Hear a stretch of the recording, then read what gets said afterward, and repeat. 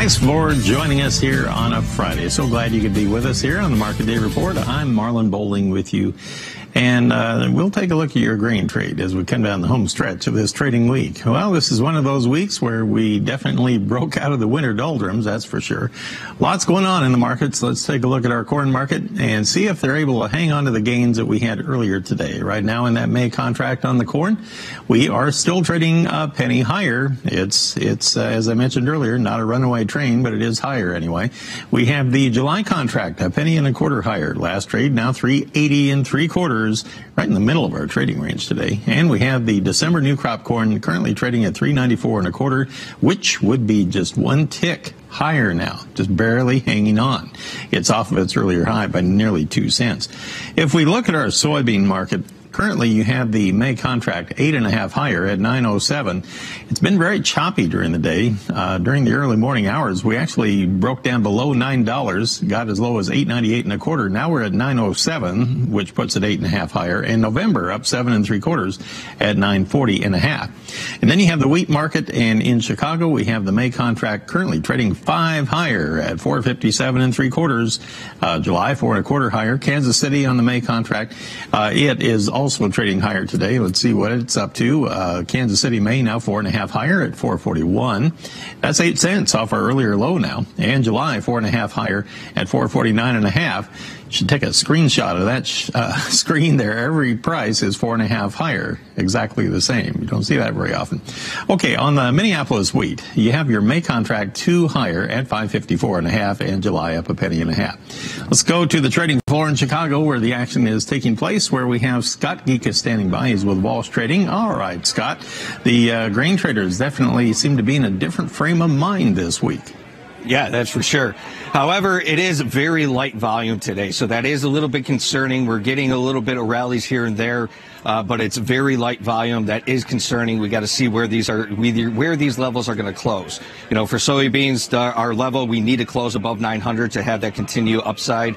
For wheat, we need to close above 460 to have that trend reversal back to the upside. That will be a confirmation that the trend has reversed a little bit to the upside. We're close, just not quite there just yet. But just everything across the board, everybody's trading off of the headlines. Headline risk is definitely driving the price. Volatility going into this weekend is a little bit elevated, definitely skewed to the call side all the way across the board. So you have the weather factor coming into play. That's definitely playing a bigger part into all the option volatility, a little bit more than usual. Certain parts in the country are worried about flooding. Even certain parts in Nebraska, some of the Dakotas, they're worried about dams breaking. If that happens, flooding, that's going to be detrimental to some of their crops. So it's definitely skewed to the upside, to the call side. I imagine you probably hear from a lot of producers that say, man, I don't know if we're ever going to get this corn in the ground this year. Yeah, that's for sure. Everybody's worried about it. Anywhere between the trade war talks to now there's weather issues. You know, the corn farmers are having a really hard time this year. You think that's going to impact acreage then? It should. We'll see whether or not it actually does, but right now it's definitely playing an impact on the current acreage right now. Okay, Scott, we'll come back, and I can't wait to get your thoughts on this livestock trade and kind of a runaway market in the lean hogs of all things, and we'll talk about that when we come back in just a moment. This portion of the Market Day Report is brought to you by John Deere. Nothing runs like a deer.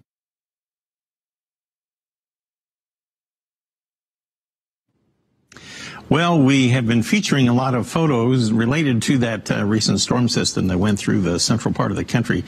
Here's one from Upper Ann. It says near Evan, Michigan, and it's a bunch of cattle basically about knee deep in the snow there. Wooded background there apparently, but boy, just more evidence of more widespread harsh circumstances for the cattle industry in the central part of the country. And of course, it is calving season right now. And with that in mind, I want to go back to the trading floor there in Chicago and bring back Scott Gecas. Now, he is with Walsh Trading, and he's been talking with us about the markets. What is the talk of the trade there on the trading floor this morning about the situation with cattle and this winter storm and all the extensive flooding going through the country? Are they fully grasping the overall magnitude of this? I want to say yes, but I mean, we have yet to see how it's really going to play out. The option volume definitely suggests that their prices are definitely building higher. The 130 calls are still building. We have an open interest of a little bit over 7,000 right now. The 130 calls are building positions. There was over 1,000 that traded today. Even the 133s are starting to build positions. So with the option volume, the option flow is definitely suggesting a little bit higher, as well as, the futures pretty much recovered all of 2 days, big drop. So we expect a little bit higher move in the cattle market in the next few days. And, of course, for those that are just vaguely familiar with options, of course, anytime you're talking about a call, that is an option to buy. That kind of gives you that option to buy if the market moves in your direction there. So when you talk about the 130s, which month are you talking about? I assume the April? The front month, yes. Okay. The April contract. Okay, let's take a look at our current futures trade then on the cattle market right now. We'll get everybody updated. Currently, you have that April contract that Scott was just talking about at 128.85. So those 130 calls that he was just talking about would be up there $1.15 above where we're currently trading. Right now, we're up $1.45 from our close yesterday. The June is up $1.18 at 121.53. And now if you look at the feeder cattle trade, on the feeders, March now up 58, but all the action seems to be in that April. It's up 2 1/4, 2.25 right now at 146.90, and that is $2.60 off our earlier low today. May up $1.85.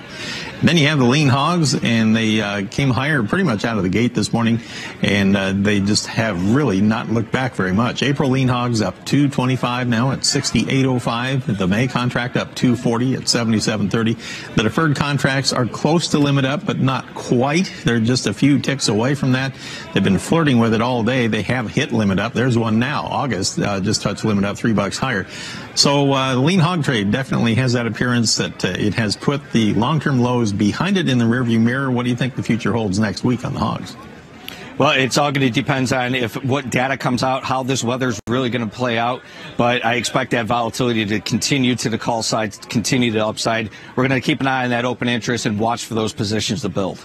Okay. Meanwhile, on the cattle market, and we're showing the lean hog graph right now, what a spike that is coming off those lows.